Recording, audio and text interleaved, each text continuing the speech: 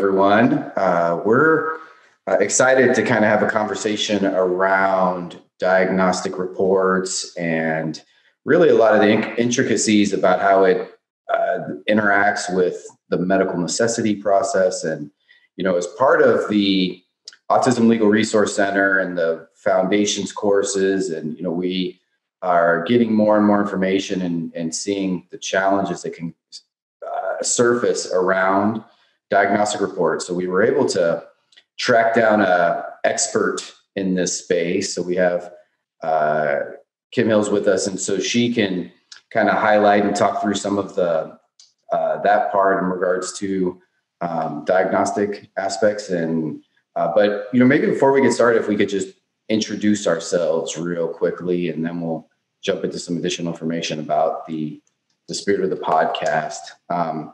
I'm Tim Courtney. I am transitioning from a position where I was COO for a nonprofit that does therapy with kids with autism, specializing in ABA therapy, and have spent a lot of my career focused more on logistics and operations and the medical necessity process and treatment planning. And I'm transitioning now into leadership of a billing company that's ClearPath Billing, that will be specializing in revenue cycle management services for other ABA providers. Kim, do you want to go real quickly through your? Absolutely. I'm Kimberly Hills. I am a clinical professor and licensed psychologist at the University of South Carolina in the Department of Psychology. I'm also an independent trainer on the ADOS, and I've been doing diagnostic evaluations for about 15 years now, and spent majority of my career in the past 10 years focused on diagnostics related to autism and related disorders. I'm excited to be here today. I hope we can kind of talk through some of these different issues that are the kind of the spirit of this podcast, and we'll kind of move forward. Yeah. Dan, what about you? And I'm Dan Unum. I'm president of the Autism Legal Resource Center. I'm a lawyer and a parent of a 19-year-old with autism, which is how I got involved in this whole area. Way back in 2007, my wife and I got legislation passed in South Carolina mandating that ABA be covered as a treatment for autism, and began working on that issue across the country with parents and providers. At various times, we were both at Autism Speaks. My wife, Lori, as Vice President of State Government Affairs, and I as Executive Director of an Autism Legal Resource Center that I founded there. I now continue that work through my own firm, the Autism Legal Resource Center, and I work with providers and provider associations and parents across the country to ensure that they have access to treatment, and particularly that they have access to applied behavior analysis and access consistent with their medical needs and their and what they need to survive and thrive and do as well as they possibly can. And so that's kind of my concern, is to make sure that people do have access, that providers can practice in accordance with their training and experience, and that families and children and adults, for that matter, have access to quality applied behavior analysis services without any kind of artificial restrictions. And so that's why this conversation today is extremely important for me, because I think one of the impediments to getting that kind of access has been a lack of coordination between diagnosticians and between ABA practitioners. And the importance of the diagnostic report, now that ABA is really firmly within the healthcare system to a great degree, is extremely important. And I don't think the implications have been fully thought through, because the diagnostic report remains a touchstone for how treatment is carried out. And we're going to flesh that out a little bit today, but I think if we can get on a better coordination of that, it's going to improve access to treatment for folks all around. Autism Legal Resource Center, in addition to providing legal and consulting services to provider associations, providers, and families and other stakeholders around the country, also we've gotten involved with doing intensive training sessions. And I was fortunate enough to I have a partner in Tim Courtney, who's got extensive background in the area, both of, not only of behavior analysis, but also in the practicalities of insurance and insurance reimbursement and operations. Tim has been the Chief Operating Officer of Little Star Center, which is based in Indiana, which was the state with the very first autism insurance mandate. And so he's had a long background in that. And Tim and I would often run into each other at conferences, and we'd start engaging in conversations. I would come at it from my legal perspective of here's how I kind of been looking at the issues, and Tim would come at it from a clinical and an operations perspective. And we began to realize, hey, we're really actually talking about the same thing. The way I'm looking at the issues is the same way Tim is, just from our different backgrounds, that we have to really analyze, what is the way to show that things are medically necessary, that medical necessity is kind of the touchstone once you are in the healthcare system, that various laws come into play that protect the ability of providers to deliver services. And that kind of requires, again, a knowledge about healthcare and the way healthcare works and billing. And we were particularly interested in the diagnostic report because once you are in the healthcare system, once you have to have a diagnosis to access treatment, obviously that diagnostic report has a lot of importance. And we both kind of latched on to the fact of, look, if what we were talking about in terms of objectives that we're targeting, et cetera, are grounded in the child's autism, are grounded in the child's autism spectrum disorder, then that certainly has to be medically necessary, right? I mean, that's just kind of the definition of it. And part of that analysis is to look back at the diagnostic report and kind of see, well, what were they identifying? How did they come to that diagnosis? So we then began focusing on the diagnostic report. And then in those conversations, it became apparent and quite frustrating that we saw diagnostic reports being used by funders in ways that we were pretty sure the diagnosticians never intended. Because of that, we thought, man, I wish we could we'd love to talk to the person who did the diagnosis. Did you realize that, this statement that you have in your diagnostic report is being used to actually limit or deny care to this child based on this kind of a theory? And so Tim was just, and Tim had been starting to have these conversations kind of within, his kind of local community. And I'll let Tim kind of speak to that, but that's what started us down the process. Yeah, and we also reference it in the foundations courses we were doing, and it would always generate a lot of conversation. It was really, always interesting. It was really interesting in workshops presenting to psychologists and seeing, similar like, what Dr. Hill's referencing, like just kind of like, wow, real surprise that the kinds of things are being interpreted in ways in which the diagnostic report was being used to support adverse determinations around medical necessity. And, so it definitely became really evident to us that like, yeah, let's talk to an expert around this. Like, let's try to figure out, what are ways in which we could, understand the role of the diagnostic report and, is how it's being interpreted, how BCBAs are being asked to be included, which really kind of led us to tracking down and, pinning Dr. Hills down to a conversation here. That's right. And so just as a practical matter, so Tim mentioned the foundations course. That's one of the intensive training programs that we do primarily for behavior analysts, but for other professionals as well, to kind of explain to them what the laws are regarding coverage of applied behavior analysis, what the clinical considerations are, what the legal ramifications are, and really how to integrate those so that you have a broad, comprehensive working knowledge of the system, if you will, to make sure that you can, present the best case to get access to care. And so our program manager, Shannon O'Connor, who is a psychology background by training, said, well, you need to talk with Dr. Kimberly Hills, whom she worked closely with. She is involved in these areas and is very interested in making sure that folks have access to treatment. They have a very unique clinic here in South Carolina that makes sure that kids have access to treatment. We need to talk with her. And so we did. She facilitated that conversation. and then we went from there. So at some point, I don't know how you reacted to that, originally, Kim, but from your perspective, here are these guys all of a sudden badgering you about your reports, and I appreciate that in good spirits you really took that seriously, and we're not at all put off by that, as can sometimes happens where one professional kind of challenges another professional on some ground. Mm-hmm. Absolutely. And so I was, honestly, my feeling related to being in contact is relief. Like, I'm sure Shannon knows me well, and like, I'm sure it's like, she needs to know this. She wants to know this. And I absolutely am relieved to be like included and involved in this conversation, because it is, I do believe it's not a diagnostician's intention to write a report in a way that's going to limit or deny care.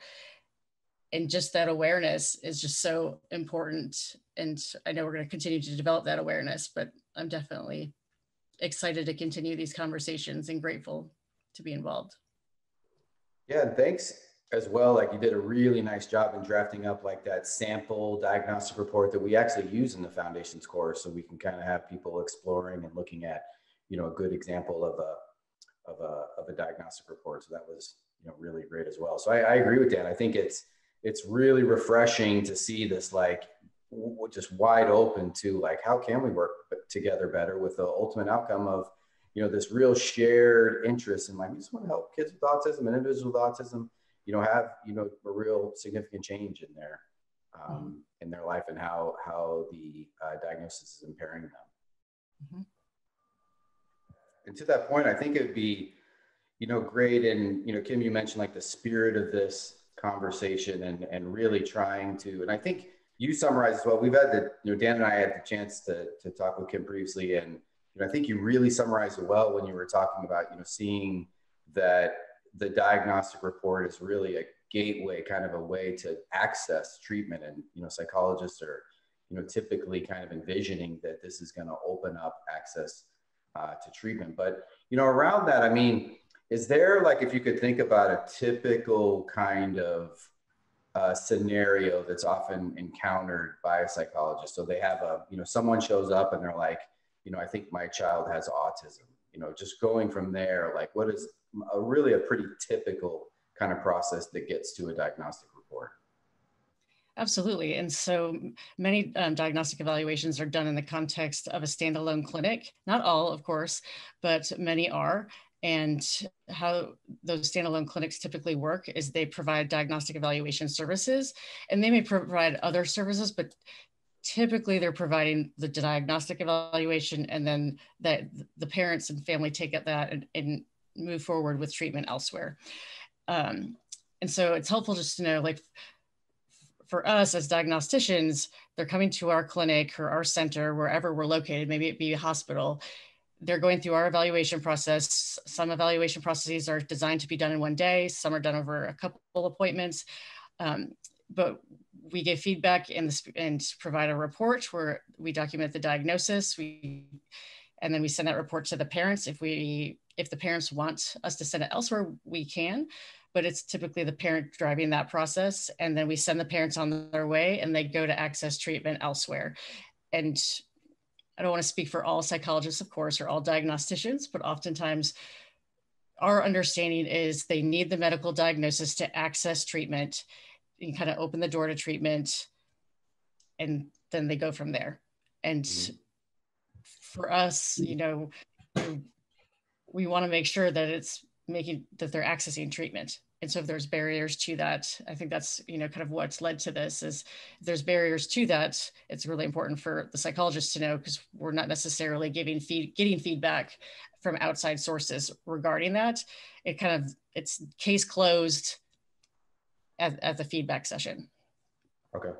And would you have a sense of what percentage, because I know a lot of times these are happening maybe in university settings where it might not involve billing insurance, but is it more common, you would say, that it is going to be resulting where there would be some process to get approved, and then you would bill insurance, and then they're kind of going through some aspect to authorize doing the evaluation, and then the psychologist would get reimbursed for it?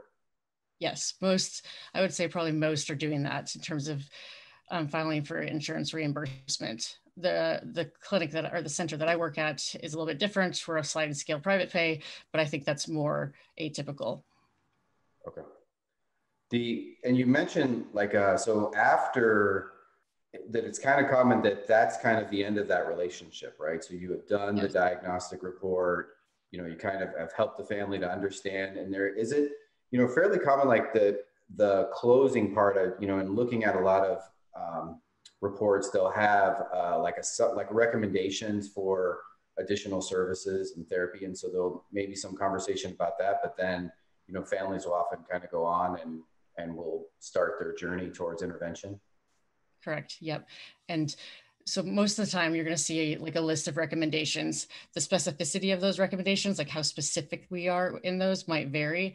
But typically we're giving some general recommendations to move them forward, right? So here's, you have the report, you have your diagnosis, if that's the case, and here's where to go next. It's kind of like, here's the next step, and then case closed. And that's the end of that relationship typically, unless you're working in a center that also provides a direct link to treatment.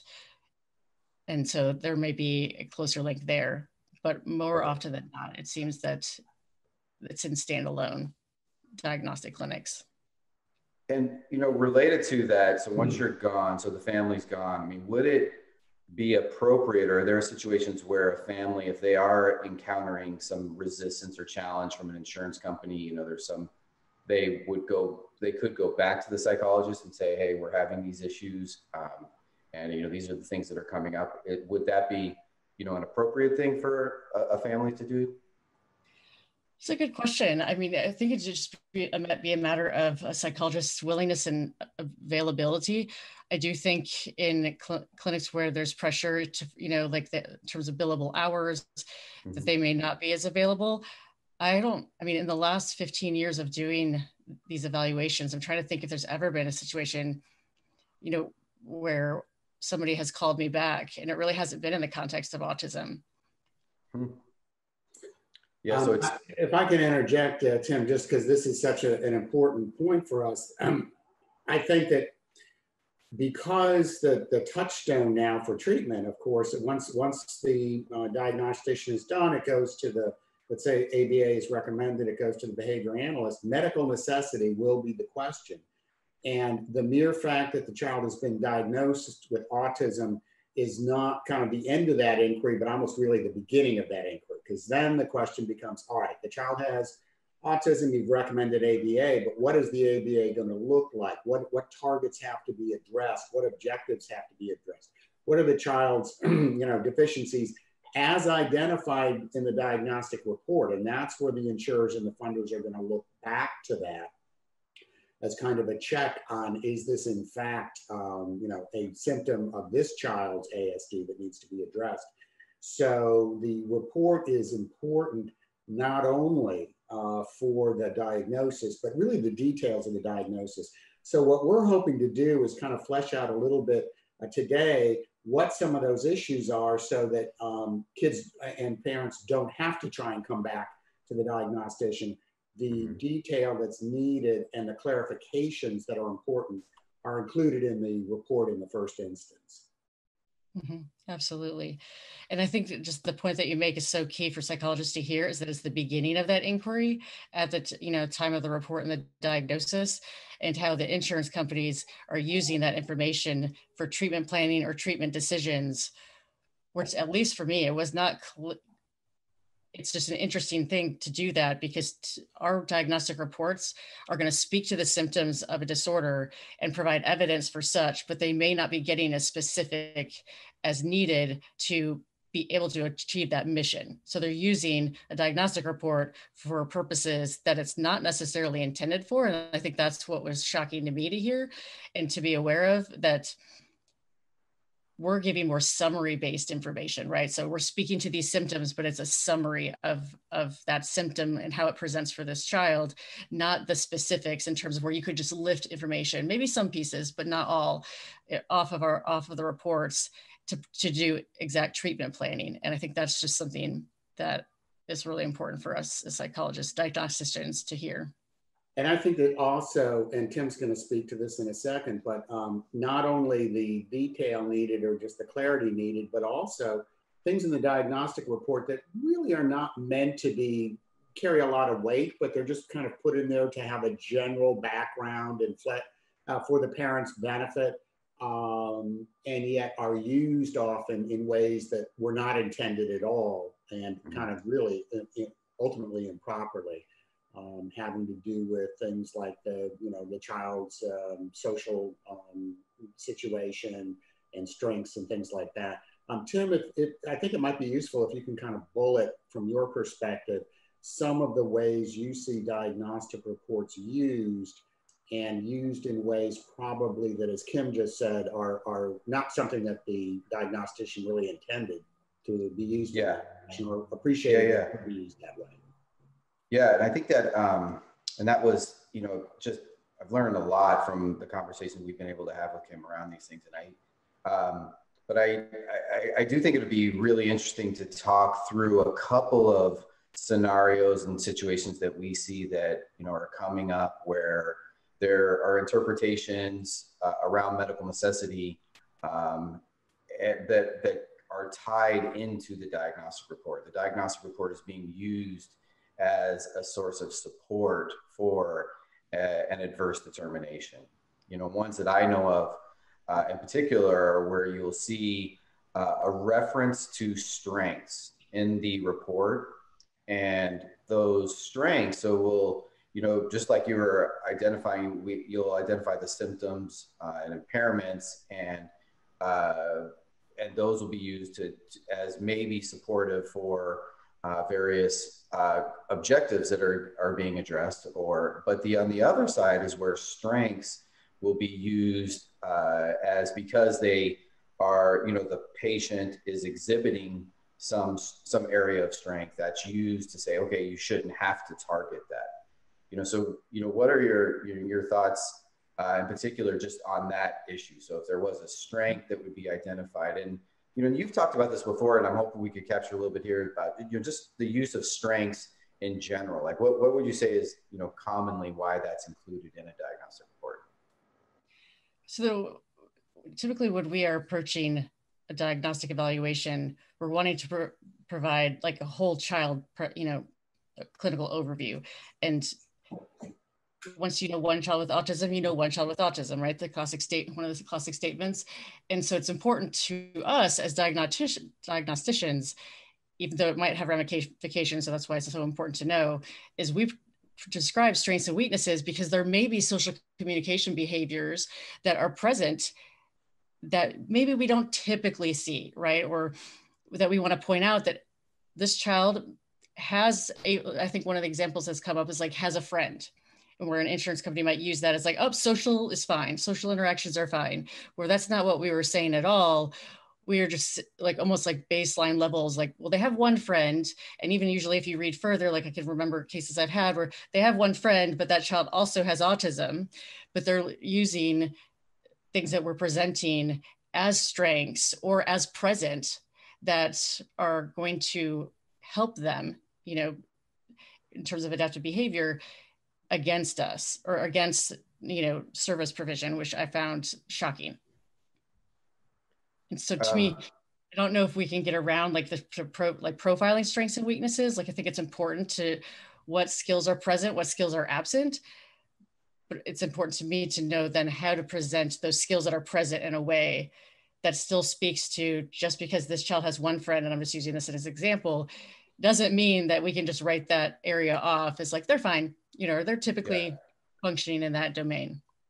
It's an excellent point too, because the child may have a friend, but if you kind of drill down on that friendship isn't like anything that we would recognize as a true social interactive friendship. It's more a case where you're really just identifying there's a potential building block out there. There is a child with her, and there's some level of relationship, and that may be something really good for the behavior analyst to start building and working with, because there's at least something there.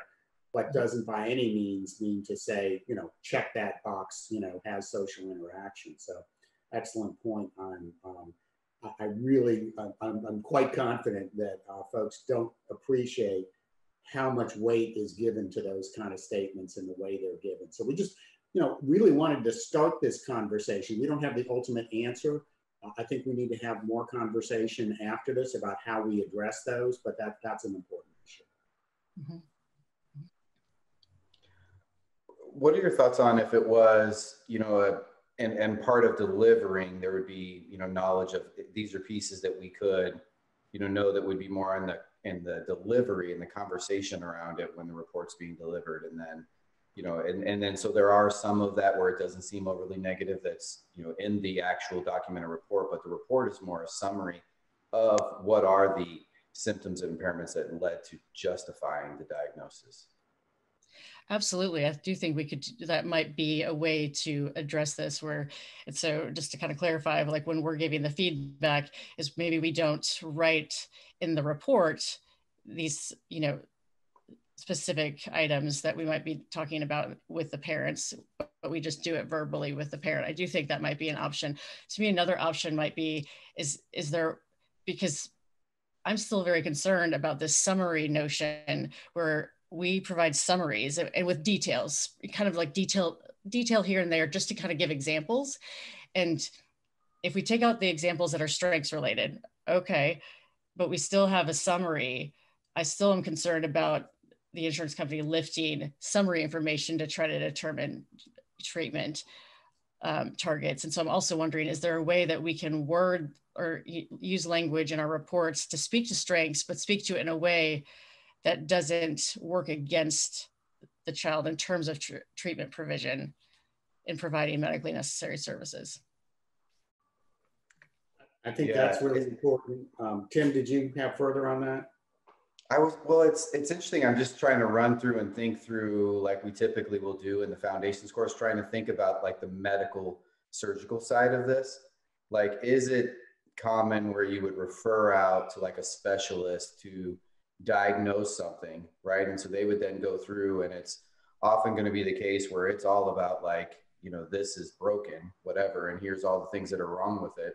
And that's all that's being kind of highlighted by the specialist. And then the intervention, is where maybe more of that, like, okay, here are things that are going well. Here's what we'll need to do.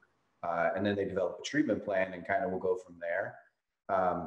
But it's when we start dealing with, behavior and psychology, I think it gets to be, sometimes hard to have that parallel because there's so much emotion. There's so many aspects where it gets to be comprehensive. But that's where I was trying to envision like what that could look like if it was a little, if we kind of try to parallel more.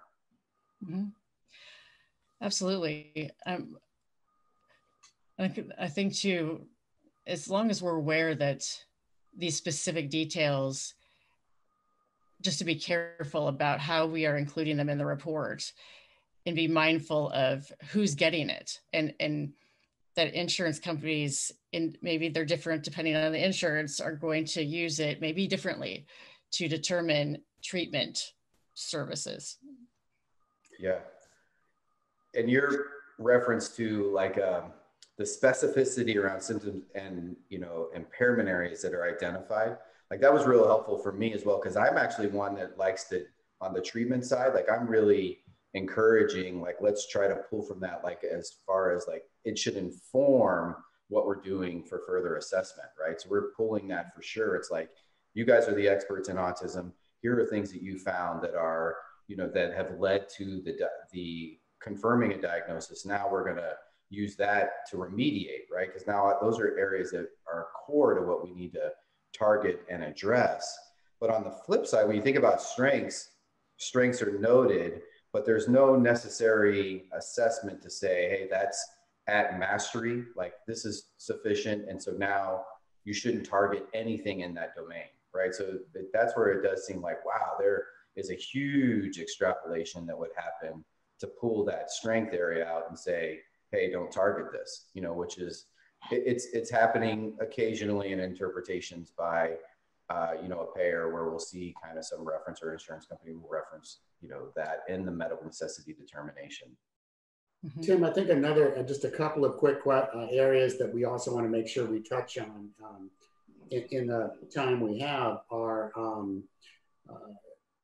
funders who specify and kind of dictate what types of tests and assessments should be used for diagnosis. I'm going to actually rattle these off, and then let's just kind of take them one at a time. Timing of the diagnosis. And we have some insurers saying it with as little as 6 months. If I don't have a diagnosis that's been done within 6 months of the onset of treatment, then the child can't proceed with treatment, which is obviously devastating with autism because any delay in treatment has long-term consequences. And then also an issue that we are seeing more and more is with comorbidity, and where there's another diagnosis of a potential issue that the child has, and that is being used essentially to say, well, this is all attributable to that diagnosis, and therefore, ABA is not appropriate. And so how important it is for the diagnostician to at least make an initial assessment. Yes, the child has symptoms that would fall within the diagnostic criteria for X condition. That does not in any way impact the child's need for ABA. I'm seeing some real interesting stuff. There's some interesting studies out of Japan talking about, and I think this may even be older people with autism, but with other mental health conditions, and really cautioning, sometimes people will look and say, well, this is really a mental health condition, needs to be treated with traditional mental health techniques. And what they're finding is, particularly with people with autism, if you do not take into account what happens with autism, the symptoms and the function and how that interrelates, and don't essentially treat the autism, which frequently is going to require ABA, it undermines the efficacy of any kind of mental health treatment. They simply are not going to respond to the same types of mental health treatment that would apply to folks that don't have autism. So kind of all three of those, if we can touch briefly on those, would be really helpful. The specification of the tests, the comorbidity, and the recency of diagnosis. If I could just restate, because to me, this is just, we need to know this, is so what you're saying is insurance companies will deny treatment if our diagnostic evaluations do not have the appropriate tests, right? If we don't cover specific areas that they mandate, if it's related, some issue maybe around timing, right? So you're saying that if we diagnose right now in October and 6 months goes by before the initiation of treatment, that diagnosis might be invalid, where the insurance company looks at a diagnosis and the date of diagnosis and determines like it's too old and it will consider it invalid. To me, it's really shocking to hear the 6 months caveat, because we all know, I'm just speaking from my experience here in South Carolina, it's a long wait. It's a long wait for ABA services. I'm sure it's 6 months in many cases. And so it's almost, they are going to be outdated then if that's one of the criterion. And then this third point that you're making is that if there are comorbid diagnoses that we list in the report, that may be used by insurance companies to deny medically necessary services for autism. Yeah, because we're targeting an ABA, and it's often because of mandates specific to autism. So what can happen from time to time is the comorbidity is being used to say, hey, that comorbid condition is what should be targeted, not autism, right? Or that comorbid condition is interfering with the ability to make progress in ABA related to autism. So that's where we definitely see comorbidity showing up in the determinations that are being made. And I do kind of speaking to your point about, the studies out of Japan and the comorbidity, and how if we don't know a child has, a person has autism and we're treating mental health concerns, it could undermine the efficacy. And I'm going to speak just for me, the psychologist, it's kind of the same perspective of we're trying to provide an, comprehensive clinical picture, and feel that if you don't know this child also has these other characteristics, it may be challenging to treat, plan and execute treatment in the best way possible. And that's kind of our perspective coming to it, meaning I'm going to speak for myself. In my perspective, I just assumed, again, make the assumption of if I have other co-occurring diagnoses like ADHD, it's like this child has more impairment and needs like even more of a reason to provide services. And so it's so interesting to me to hear that that's actually not happening and the opposite is happening. And it's shocking and very important for us to be aware of, because I don't think that's our intention at all. One that we see pretty common is IQ, kind of reference. And I don't know, would you typically think of IQ as like a comorbid if there was like a low IQ, or, would you see that as like comorbid, or how would you think about that as a psychologist? Well, so from a DSM perspective, not that that's a psychologist perspective, the diagnosis is listed as having autism spectrum disorder with intellectual impairment. And so it's a co-occurring, set of characteristics that is, like, from our perspective, important in informing treatment. It sounds like the insurance companies use it use it as a rationale for they're not going to respond to treatment. Now they may have a slower response to treatment depending on the level of their intellectual disability, but that doesn't necessarily mean that we shouldn't provide treatment. And you would see intellectual impairment kind of being one factor that would probably lead to being, because exactly like you're saying, I would hope that would be the interpretation, is like, yeah, this is the level of intellectual impairment is going to require more intervention, more supports, more likely a longer time of therapy. There's just going to be a lot of, but not that it's like somebody's intellectual impairment is so low that they would not benefit from therapy. Could you see an example where somebody has confirmed diagnosis of autism, they are struggling with social communication, highly repetitive behavior, and then but their intellectual impairment is so low that they should not access therapy? I can't think of a situation. I know that there's that argument out there. To me, there's always adaptive behaviors and skills that you can teach. And to me, we can only answer that question after a course of treatment. Sure. Yes, when we do our diagnostic assessments, we gather information related to level of impairment related to cognitive, disability, but how they might respond to treatment that is designed for them, meeting them where they're at, what skills they could learn is yet to be determined. Yes, we could maybe make some conclusions that they're not going to drive, or they may have, difficulties accessing the community, living independently, but we never usually even say like they're not going to be able to live independently. We say meet them where they're at, see how far we can take them in terms of treatment, education, and that's how we determine it. To me, a diagnostic profile shouldn't be the conclusion. It should just start the conversation. And that was an excellent point too about how you can't kind of a priori determine that. You need to have the treatment data and the experience. And we've talked about that too. I mean, the goal should be absolutely as high as possible, completely, fully functional, et cetera. And then over time, you kind of adjust and see where the issues are and see what would be the maximum areas to really focus on. But that's something that's informed by the treatment. It doesn't, and it should never be a basis to just, at the outset deny treatment, is what I'm hearing. Yeah. Right. Yeah.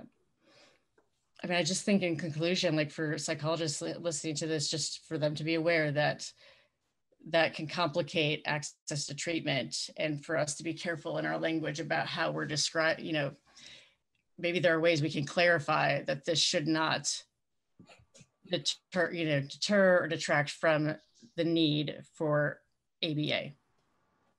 I do think the important takeaway is that somehow it is communicated that because of the autism and to address the impairing conditions resulting from the autism, this child needs intensive ABA treatment. In other words, undermine the ability to say, oh, because of this other feature that we can somehow cut back on that. No, the child, because of the autism, even with this other dimension, requires intensive ABA to address that, and may need other types of treatment to address other conditions, but they need that at a minimum. Kind of the autism plus is also treatment plus, it's ABA plus. I think we're nearing the end of our time. I don't want to cut this short, but this kind of, I hope, shows whoever's listening this is how these conversations can go, and this is how they're going amongst us right now. And we wanted to kind of open that up and share with you, to really engage with you, and to try and improve the system, improve the transparency, improve the knowledge of how diagnostic reports are being used, how we can do them better, how we can also perhaps supplement those diagnostic reports with other education, training, white papers, etc., to make sure, which is everybody's goal, that by diagnosing kids, you not only are giving them a label, but you're also giving them a path to treatment and all the treatment that they need, and make sure that happens. And so we would love to hear from you, to kind of engage with us in this process. I believe we'll have contact information, so you can contact us and give us your contact information so we can keep you involved. We'd love to hear your ideas about some of the things we've been talking about, and proposals and thoughts about how we can improve the system. But that's really been our goal from the start, when we just started to have these conversations. You know, Tim, Kim, if you want to kind of weigh in from your perspective on this, that'd be fabulous. Sure, I'm happy to. It to me, it's like to increase awareness of like what happens after, right? After they leave with the diagnostic report, to raise awareness and collaboration around that process, and to kind of problem solve around ensuring that our diagnostic reports are designed in a way that communicates appropriately to the person receiving it, whether it be the insurance company, whether it be a BCBA. It's like almost like, did you know what happens after they leave your office, and what the barriers they may face, and how can we as diagnosticians decrease those barriers? Yeah, that's what I was most excited, is that, you know, just to hear, you know, from you, Kim, like this, you know, this really the goal is to access treatment, and to kind of the shock to hear about like some of the things that are happening and ways things are being interpreted, and, you know, find, you know, really good strategies for how BCBAs, when they're really being tasked with interpreting a report and having to make a decision like, is this appropriate or not appropriate, which is way outside of our scope and what we should be asked to do. And so knowing that, how could we potentially could connect back with the diagnostician. And so, you know, I'm hoping maybe we can have a couple of other conversations like this, so that we could explore some of these other topics, and, you know, can kind of dive into some of these other, you know, really core areas around diagnosis. But, you know, this is, I think, our first foray into getting some information out. We'd love to find some other strategies like you referenced, Dan, and we'll kind of keep the conversation going and keep getting information out there, because this is really, really, really an important area to address, so that we can make sure individuals with autism can access treatment. All right, well, thank you guys so much. And please do give us your info and stay in touch with us. And we look forward to speaking with you again. Yes.